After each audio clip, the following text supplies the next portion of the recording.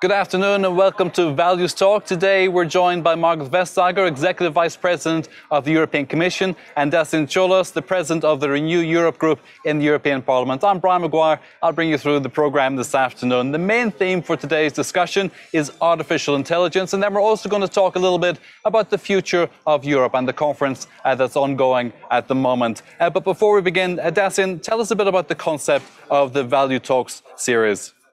Thank you, Brian. So as you mentioned, we'll discuss about future of Europe. And when we talk about future, the values and principles are the foundation of European Union. But what is more important than only to claim about values is to talk concretely how to integrate these values in practical decisions and in the legislation at European level, and how to build our economic and social development based on values. And today we will discuss about a very concrete example, using also the opportunity to have Margrethe Vestager with us. And thank you, Margrethe, being with us. You are the key person in the European Commission when we talk about digital agenda, but also values. You know very well this subject. So artificial intelligence is about economic development, about social evolution of our society, but also about ethical aspects. Okay. So this is why when we start to talk about future of Europe and the conference of the future of Europe, we want to give some concrete example to the people what means values being at the DNA of Renew Europe family and liberal family, more generally speaking. Excellent. Margrethe Vestager, it's really your job to put the practical dimension to this as well, make the rules work in an ethical way for Europe. What's the state of play when it comes to artificial intelligence at the moment? Well, how long do you have? 60 seconds? No, the very short version is, of course, that we want to promote the use of technology, also artificial intelligence. But the only way to do that is if you trust it. You don't embrace something that you do not trust. And this is why we have found that there are some use cases where there is a real risk that our values will be squeezed. So in those situations can be if you apply for a job or you apply to be accepted at university, you want to get a mortgage to buy a house. In these situations, you want to make sure that you are seen as the person you are with no prejudice, with no bias. So in those use cases, of course, we want to mitigate those risks so that we can embrace the use of technology. And then there would be a few use cases where we would say, no, this is simply not in accordance with our values. So we want to make those use cases prohibited in the Union. A good example of that would be a state using a sort of social scoring based on surveillance of the citizens. Okay, thank you for that. We're going to come back to some of those issues in a few minutes as well. But before that, with this short video, just to give you some more background on artificial intelligence in Europe. Artificial intelligence will soon be everywhere. In our phones, health systems, media, law enforcement, tourism, education, agriculture, you name it. AI systems have a strong potential to bring benefits and economic growth and enhance EU innovation and global competitiveness. But certain systems may create new risks related to user safety and fundamental rights. This leads to potentially slower adoption of AI technologies by businesses and citizens due to the lack of trust. The European Commission wants to make sure that AI used in Europe is rooted in credibility and excellence. AI development and use should be focused on us, human beings, and should be consistent with our European values. By turning our union into a hub for cutting-edge AI, we can demonstrate an ethical, human-centric approach to it. This is what Margrethe Vestager, the Executive Vice President of the European Commission for a Europe fit for the digital age, is fighting for. As a key member of the Renew Europe family, Margrethe Vestager is working on encouraging the development of AI while respecting European rules, and at the same time on fighting the abuse of data by tech giants.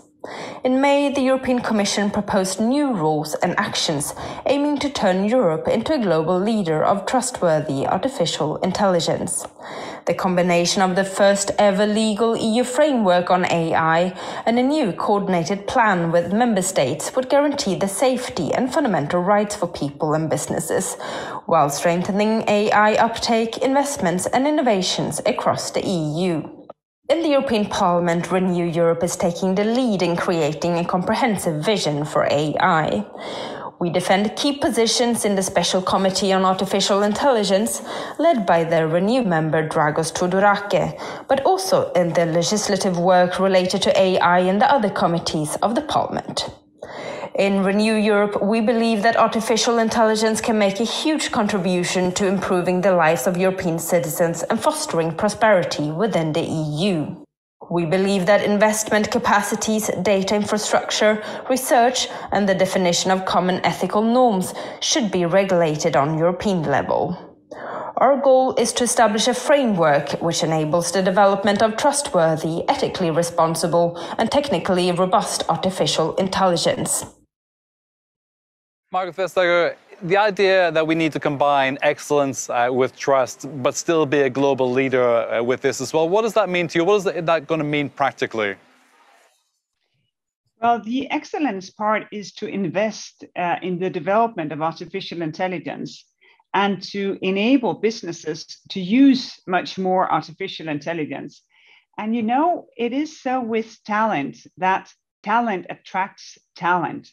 So here we can really create a good momentum by investing funds from Horizon Europe or national funds in creating this ecosystem of excellence. And the ecosystem of trust comes from the willingness to regulate the use cases where there is a risk of us being discriminated. Or values simply not being adhered to. And here we have been working with a lot of people around us. Basically, the starting point was a high-level expert group, 52 people who gave us sort of ethical principles. From that, we made a white paper to get as many views as possible on board. And only on the basis of that did we make the proposal to say, well, some use cases, they need to be dealt with in a more restricted manner in order for us to trust that technology works for us. Let me ask Dacian, this white paper, are you comfortable that excellence and trust are embedded within that? Like Margrethe says, talent will attract talent and we will become a global leader as a consequence? No, I think what is more important than having rules, because in some fields the people don't like too much rules, but worse than having rules is to have unpredictability. So I think what European Union will furnish is to have a clear framework on how to develop this sector and where to invest. And we have a good example with GDPR data. When the liberal group asked it for protection of data of people, because data are now the new gold mining for the economy. So if we will have clear rules from the beginning, debating about how to integrate ethical aspects to the industrial development, I think this will give predictability to the investors, and Europe can become a leader and can become also a leader in producing standards at international level. Okay, Margrethe Vestager, we hear lots of horror stories about AI replacing humans or outsmarting humans, though I'm sure that's not terribly difficult. But so how do we mitigate the risk elements in this as well? You know, how can legislation soften the edges with this? Well, I think the problem is that often horror stories, they travel really fast, but all the good stories, they travel only mouth to ear. And what you see, for instance, I have seen doctors, you know, passionate to use artificial intelligence to help them look at sort of blood test results in order to find cancer, for you not to have the uncertainty having to wait for a very long time before you get you get the answer from your doctor, having to wait way too long before treatment can begin.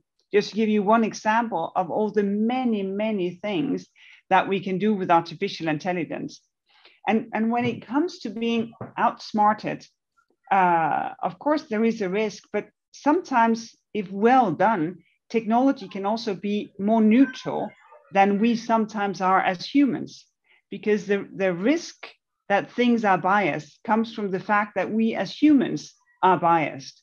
So if we can be more neutral, give better data into the machine so they learn, okay, what would a world be without discrimination, then sometimes actually this can be a push for us as humans also to discriminate less than we would otherwise do. Let me ask Dacian about that. This is perfectly true that we shouldn't assume that humans are without prejudice, without risk there as well, and we take some measures to mitigate that. You talked about the ethical framework that we need. How do you get this balance between mitigating risk and allowing innovation? You know, as long as the technology help us to treat some diseases, we are on the good track. But you know, we talk about data, for example. We need a lot of data to make work some software and to produce some solutions. So here, I think, ethically speaking, it's important to protect private data of some people. But as long as this is done and is clear from the beginning, we can see results and we can see that artificial intelligence can save lives, and I think this is the key. So it's a balancing act which has got to be done very carefully at this stage and get it right at the beginning and not have to fix it later. Exactly. Okay, let's take a question from Zeri Areto. He's the president of Young Democrats of Europe. Hello, first of all, thank you very much for letting us ask these questions. And my question is really, what is the long-term strategy of the Commission on free trade and consumption? Do we feel like sanctions are the only measure we should take into account, or we should also ensure the awareness of the consumers on free trade and competition? Thank you very much. Margrethe Vestager, I think that question's for you. Oh. Yes, I think so too. And it just allows me to add one thing to what Dacian just said, which is that when you trust technology, then you're also creating a market for it. For instance, if public sector pick up artificial intelligence because you know it can be trusted, for instance, to be used in social affairs, then you create a market for technology. So it's also a driver.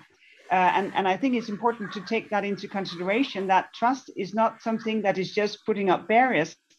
Trust is also something that opens doors. And that would lead me to answer the question, because we have basically sort of retired old ideas of free trade. Nowadays, we make much more advanced trade deals that would take into consideration environment, climate change. You know, we would not sign trade agreements with someone who would not sign up for the Paris Agreement. And I think that is really important, that we develop and give another sense of richness when we trade with one another, because then trade, tech, development in our relationship becomes one and the same thing. We just launched the Trade and Technology Council with our US partners, exactly to be able to discuss these things and to have a closer relationship with some of this richness that we just discussed.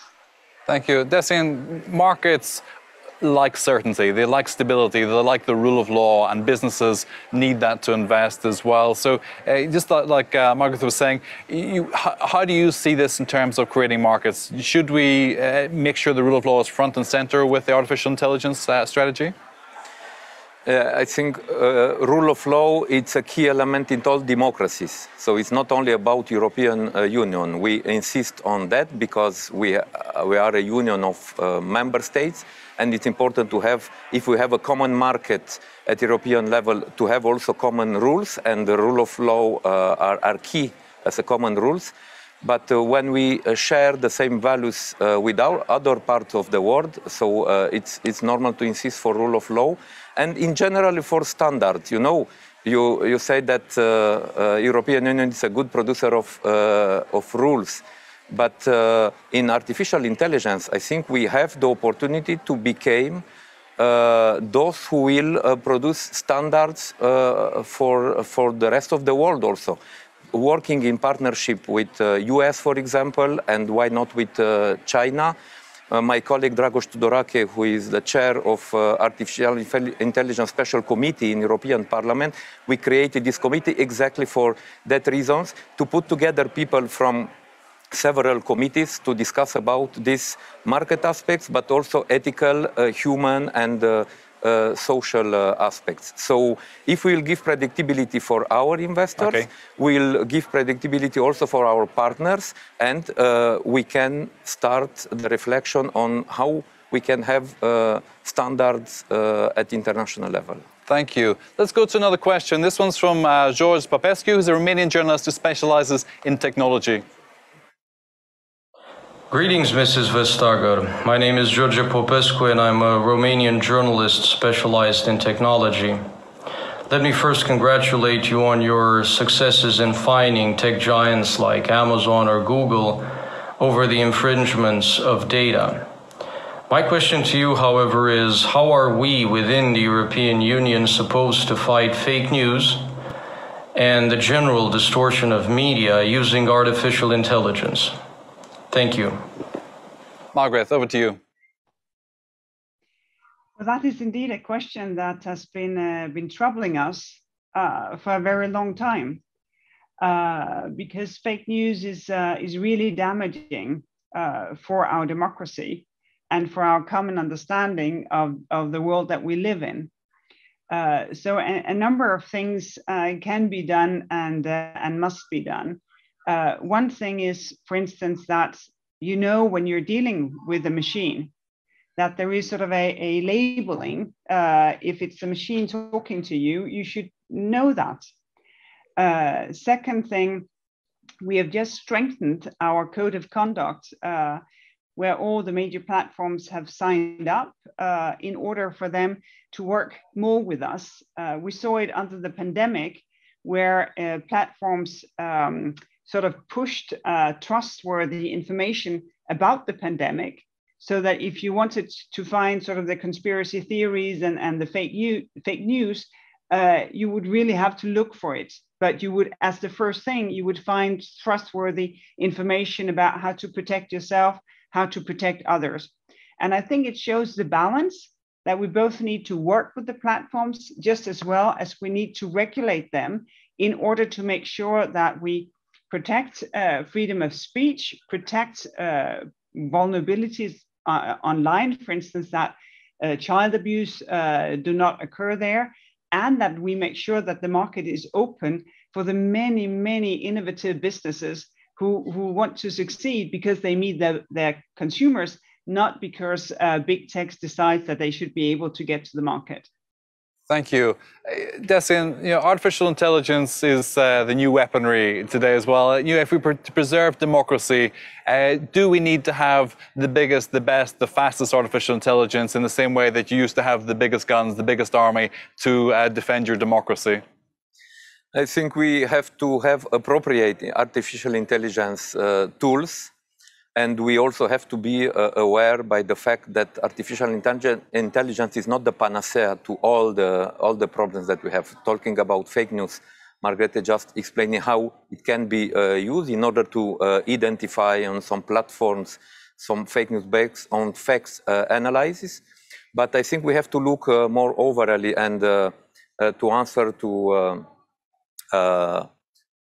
George, I just want to underline the strategy on the fake news just presented by our political family colleague, Vice President of the Commission, Vera Jourova. So in this document, you can find also aspects about internet platforms and artificial intelligence, but also other tools that can be used in order to fight against fake news. Thank you. Margrethe, you mentioned earlier about the importance of data and the inputs and how that can trigger different forms of bias as well. But you were surrounded by technology which is embedded with different forms of AI, perhaps not so sophisticated just yet. But when we come to regulate this, how do you see it? What kind of machines and devices really do we need to pay attention to? Well, I think we need to pay attention to most machines and most devices because they will all, one way or another, have learning options or be able to support decision making by humans. And we just looked into how voice assistants work. You know, the Internet of Things, where everything can be connected, your fridge, your oven, your electricity, your heating system, everything can be connected. And here actually we found some of our usual concerns, that it may be very difficult to buy your favorite gadgets without that being from the same one where you bought the first gadget and the second gadget and the third, that you can actually buy what you like because it can operate with one another. So we are finding some of the same competition concerns. And if we find competition concerns, then we also find a risk of losing innovation, because competition is the strongest driver of innovation. So it's really important to stay vigilant, both for the ethics, but also for the marketplace. Okay, Dacian, not all artificial intelligence has the same risk level. Clearly, as Margrethe said, there's a capacity for learning as well, but some were seen as high risk, others not so. And in the proposals that the Commission's put forward, higher risk elements will be subject to a lot more scrutiny. Do you think that's the right kind of approach? Yeah, I think it's, we have to concentrate when we talk about rules and standards. Of course, we have to focus on those artificial intelligence parts who are more risky for human beings, for the decisions that humans can take. And I think it's important to do this as early as possible, as I mentioned, in order to... Which kind of areas do you think is more important? Criminal justice, for example. How do you keep the human in the loop, and how do you regulate that process where artificial intelligence is part of the criminal justice system, for example? I don't... The criminal, for example, judges may ask for sentencing procedures to be reviewed by artificial intelligence. How should Europe view that? Should we go, okay, we can go that direction, but we have to keep somebody in control of this process as well? Or do we just separate it out completely? Yeah, I think we have to have a principle. The last decision should be took by the humans. Okay. And this is why we have judges. I think we will never be in a situation to replace the judges by artificial intelligence, but to help to understand what's happened exactly in a specific situation, then artificial intelligence can be used, but of course the final decision have to be done by the humans. Okay, so measured approach with scrutiny. Exactly. Okay, let's take another question. This one is from Sasha Halfan. She's a spokesperson of the Jeune avec Macron. Good afternoon. I'm Sasha from Paris. Madam Vice President, artificial intelligence is taking a much more important place in the field of health. Based on the speed of innovation, how can Europe be an example in terms of data protection and also a technical champion in this field? Thank you. Margrethe, how do we stay as champions in these fields? Well, we invest a lot of money, but we also invest ourselves. We need many more people, young people, and also people who have an education already, to invest their brains in knowing how to deal with this and how to innovate, how to use it, and not only to create next generation of artificial intelligence, but also to sort of reinvent our business models to use artificial intelligence. Because the lack of human intelligence to use artificial intelligence is probably one of the main barriers for us really to excel in this area. And I think it will be a very interesting place to educate oneself, because, as said, we will invest enormous amounts of funding in research, innovation, development, when it comes to these technologies. But we can only really be good at it if humans want to invest themselves in being the masters of these technologies. Dacian, we need to digitally upskill and reskill. The investment that Europe is now undertaking in its economy is focused on green and digital as well. President Macron, when they launched the Quantum report last year, he said France was not ready for this, Europe was not ready for this, and investment in education was really critical. How do you see us becoming champions if our education system is not fit for purpose for the digital age? So we have to invest not only in the basic education system. So of course, for the new generation are maybe even better adapted than, I don't know, my generation to work with this new technology. I think we have to invest also in new pedagogical methods for the education, because we have seen now during this pandemic that not all the education system are adapted to work with this new technology. And I told here about teachers. So as long as the teacher is not, they don't have the good tools in order to educate the young generation, we have a problem. But we have to invest for the long life learning also for all the people. So it's not just about young people, this has got to be across the generations. And this is not just in order to be adapted to our workplace, but also to work with, I don't know, public services, public administration, with a lot of things. The car are now full autonomy. Yeah, by new technologies. So we need to invest in the education and training of all the people. Margrethe, is this just about STEM education, or do we need to be building new creative skills, like Dacian said, to work across different sectors, those people that can interpret in a managerial way complex projects? Well, I think it's really important to build on passion here. Not everyone is passionate about being able to code or to develop technology, but if you're passionate about organic farming, well, let's then integrate, digital skills into the education as a farmer. If you're really passionate about renewable energy, then let's build in, courses on digital expertise into being an engineer within renewables, so that in business education, in order for people with business skills to know how can we develop business models using these technologies, I think we need a much more sort of perspective of integration in things that we are passionate about, because I think few people think that, oh, I should be a technologist, I should be someone working with technology. I think we have a different sort of approach to what should be our profession that is much more passionate. So I think if we can integrate it in everything we do education-wise, we have a fair chance of many more people being interested in mastering these things. So a broad net approach rather than very specific focus on coding. Let's take another question now from Antonio Grasso. He's an Italian AI influencer. Honorable Vice President Vestager, I am Antonio Grasso, an entrepreneur and member of the AI for Europe Evaluation Committee. Working in these roles, I'm fascinated by the amount of ingenuity injected into projects. My question is, how can we magnify our collective European ingenuity to increase competitiveness and scale digital leadership? Thank you. How do we leverage the whole of the European community to go forward this way?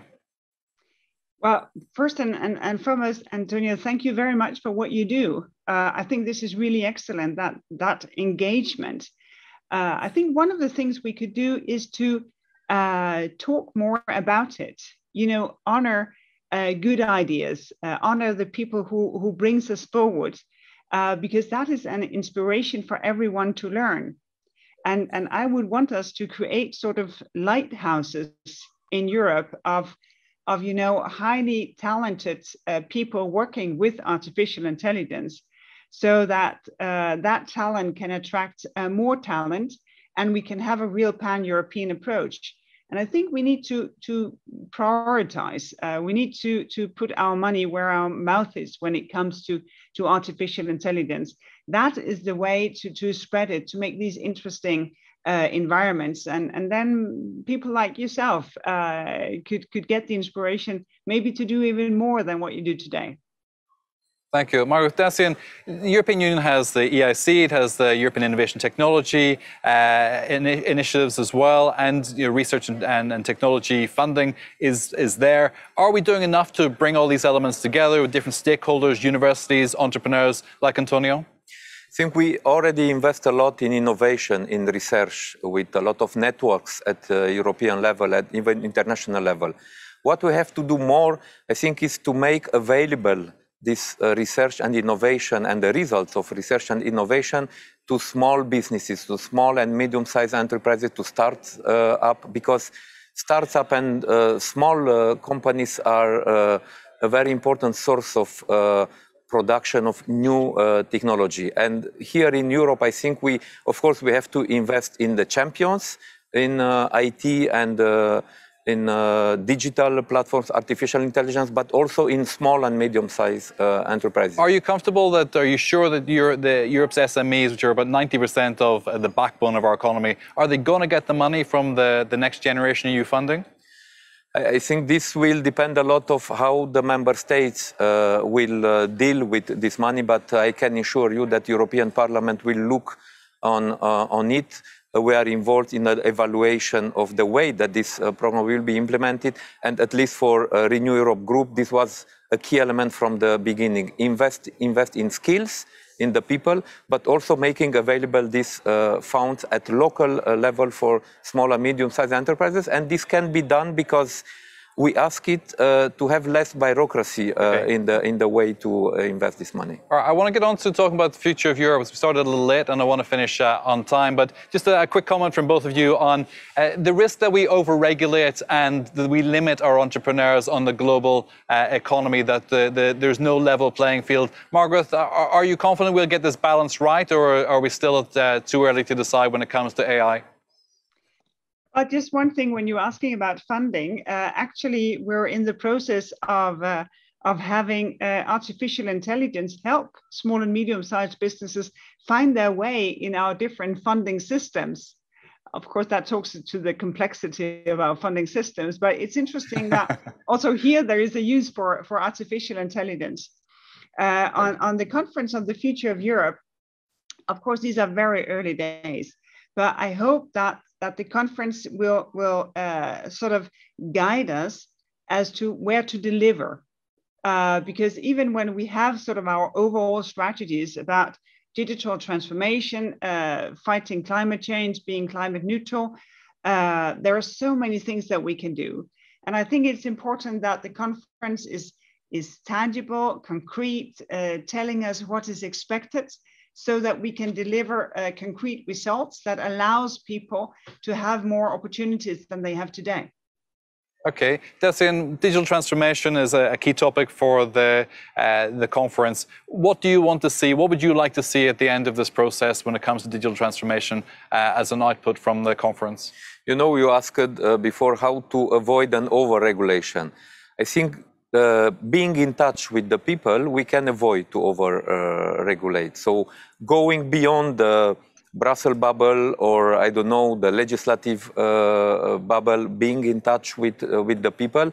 In some sectors, the people ask for standards and for rules, exactly in order to have a level playing field and proper competition. And this is what we intend to do with this conference on the future of Europe.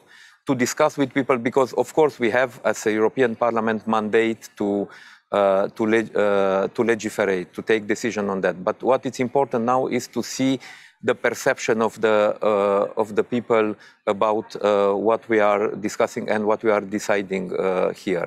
So talking about artificial intelligence, we will discuss this when we'll discuss about digital transformation, but also about values, and we will put together people who ask for more attention on ethical aspects and on values, and with the people coming from economic and industrial sector asking for more flexibility. Okay. So this is about a debate in the society that we want with this conference. Okay, we're almost out of time, so I just want to get 30 seconds from each of you in terms of how we keep this human. Ursula von der Leyen, President of the Commission, set out her whole agenda saying this has to be a human-centric approach as well. Margrethe, when we talk about artificial intelligence, is it easy to forget this is about improving our human experience, or are we too focused on the economy?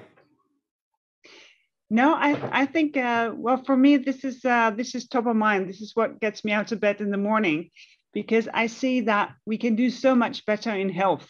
Just see what artificial intelligence has helped us to map the virus, has helped figuring out what molecules can actually help if you get the virus.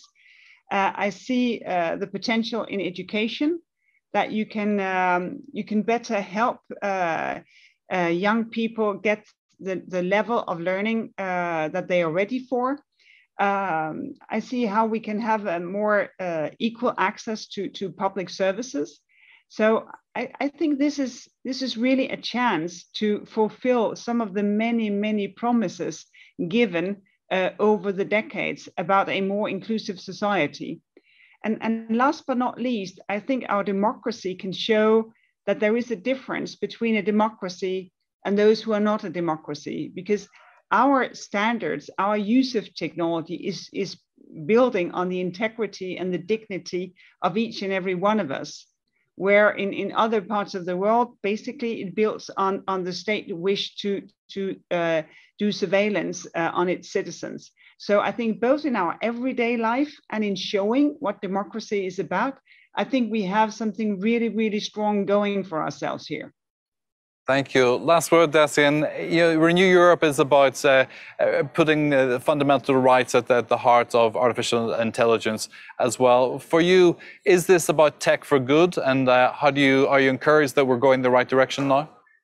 So Renew Europe, it's first of all to do politics and decisions for people. And technology should be for people and with people, not against people. And this is our key objective in this process, to make available a new technology for all categories of people, not only for a rich one, for all member states, for all sectors, but in order to do this for the prosperity of the people and in order to improve the life of the people. And this is Renew Europe. This is for us renewing Europe and modernizing Europe, do things for people and together with the people. Thank you, Margrethe, Dacian. Thank you so much for joining us today. Thank you to our audience and for sending in your questions. Also, you can continue the conversation online, and you can tag both Margrethe and Dacian as well if you want them to hear your voice and continue with the conference on the future of Europe. They want to hear from you, not just in the Brussels bubble. So I wish you a good afternoon. Thanks for joining us. Thank you. Thank you.